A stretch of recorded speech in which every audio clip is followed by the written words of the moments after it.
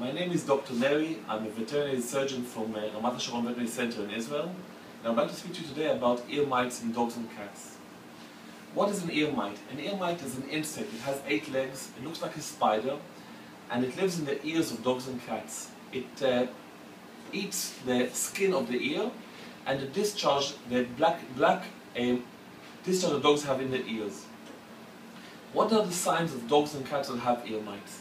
The first sign is the dog and the cat are very itchy. They either scratch their ears or move their ears. They try and touch them with their legs. The ears are red and very often they're very smelly. The dog seems to be quite painful, the cat, when you touch the ear when they have ear mites. If we think they have ear mites, bring them to the vet. The first thing that we're going to do is to look inside the ear with an otoscope. And this is the way we do it. We have this machine. We look inside the ear in this manner. And the ear mites look like small white things moving about.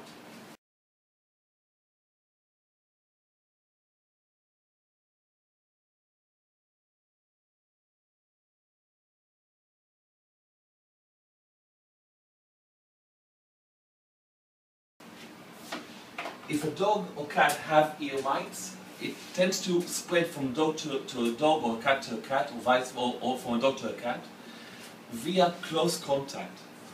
The way to treat it is by 3 ways. You can do it either one of the ways or the 3 ways together. My preferred way is an ointment called canals, which is special ointment against ear mites, and you apply 4 drops twice a day for 7 days. In this manner. 1, 2, 3, 4. And then you give him a small massage.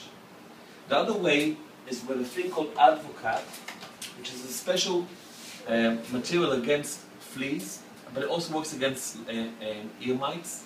Like I said before, they're called Autodectis cyanotes. And you apply it once a month along the back. Looks like this. The last way to treat mites is via injection of a thing called ivermectin or duramectin, and it's only done once. You can either do all the 3 together or just one of the things. Ear mites are the #1 cause of infection of dogs and cats, and it's very, very annoying for them, and it can cause severe infection and big discomfort. So it's very important, if you feel that the dog is not right, the cat is not right with the ears, bring them to the vet. I hope I managed to explain about ear mites. Thank you very much, Doron Neri, veterinarian. Thank you.